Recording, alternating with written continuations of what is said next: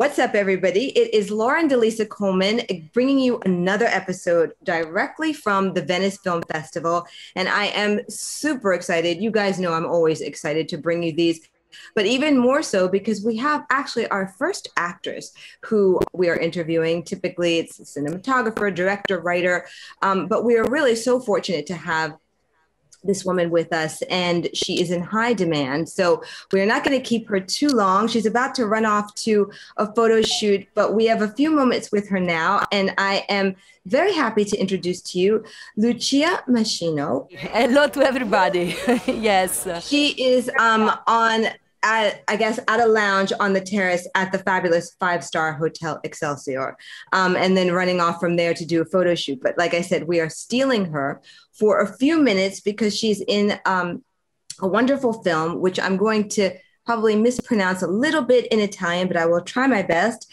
Preghiera della Sera, which translates to every prayer. And there is a kind of subtitle, right? A diary of a walk. And this is a film has a number of different levels and a very interesting background. So Lucia, first of all, welcome to the show. And second, could you begin by telling us what this film is about? Yes, of course. The film catch a special moment in our life because it's not really a normal film. It's in between a film, a theater, and a documentary.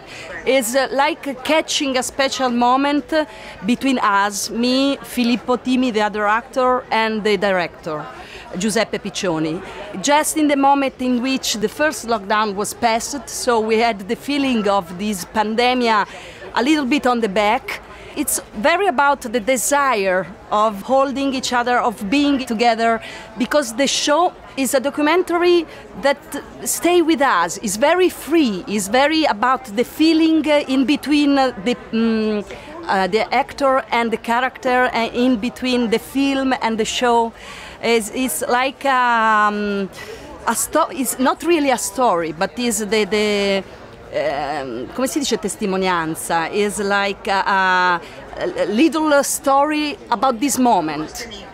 Yes, yes. So it's difficult to explain exactly this story. It's more about an atmosphere that is of desire, of freedom, of rebirthing, and this is, I think, the taste of the film. It is really about the experience, which I thought was just so interesting. I have not really seen an approach like this before, right? But I think this is something that was perfect for you because you have a rich, deep background in theater. Mm-hmm. and in television. You are working across all medium. So was there much challenge in you preparing for this particular role?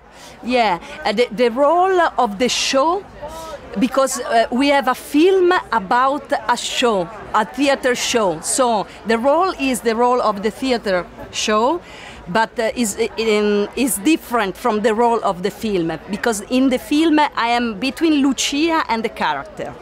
So we just trust to the director, Giuseppe Piccioni, that is a wonderful director of actors.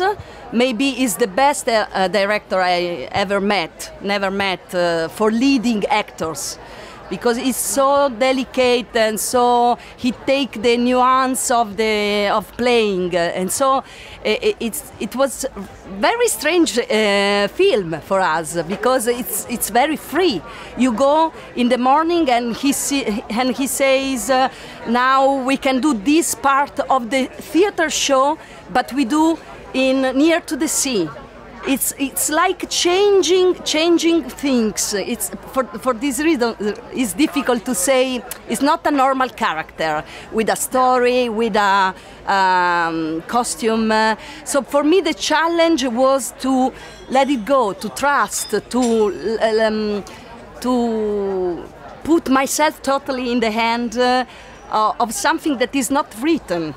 Is something that is going on in the moment.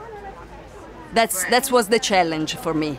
So, since you work in all mediums now, television, film, theater, do you have a favorite? In this moment, I am more curious and I have more attraction to the cinema because I know less, and because you can just think and live something, and the public can be with you. But in these 24 years that I worked, I was thinking this morning, I don't have any year that I don't do theater. So maybe I need to do this because I never stop to going on with theater. And sometimes somebody tell me it's really you are safe through theater, because theater give you a really strong come si dice radici, a real strong attachment to the growth, to the ground. It's really with the public. It's really direct, and it's really alive. So I can say that I don't want to choose. I would like to go with both, with both cinema and theater. The best, but in this moment also the series, so the television is a lot, much more than before. You are just so busy. You have won many awards too. What drew you to acting in the first place, Lucia? This is a very good question, because I started from another path. I was studying science, but I felt the need to be in the present, with the other, totally, in a kind of intensity like the dream. So I wanted to be with the other in that explosion and explosion of existence together. It's like philosophical reasons.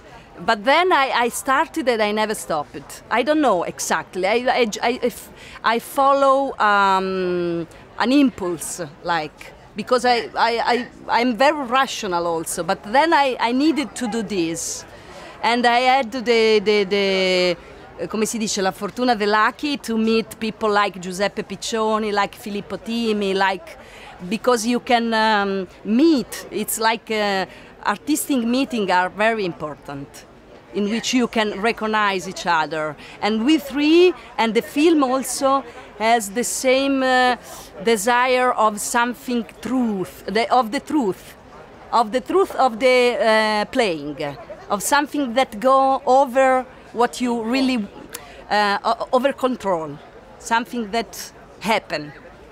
Okay, and this is the point of meeting between the three of this film, the director and the actors. How wonderful. Well, this is not the first time, obviously, you have been at Venice Film Festival. Why do you feel that this festival is so important and remains so strong? Because I think that for an actor to go to the Venice Festival is a very important inspiration to see big actors playing, and also very important for taking a bigger breath about what we are doing, because the cinema is an art that is all in the world, is something that stay with us, and so I think it's important to come here to go a little bit more to remember that is something very nobile, come si dice? Noble, something that is important for the human being. So I think for us it's important to come here. It's not only to do the red carpet, it's also beautiful to do, but it's also beautiful to see other actors playing in beautiful film. It's like really to take a breath. That's wonderful. So yes. For you, for this festival, for this year, what has been your favorite thing so far that you are doing? Has it been a special meeting, special film, maybe some of your photo shoots. What has been the highlight for you so far for this festival? I'm here also like a jury of a section. So I'm here all the 12 days to see films, to judge one, to choose with the other people of the jury.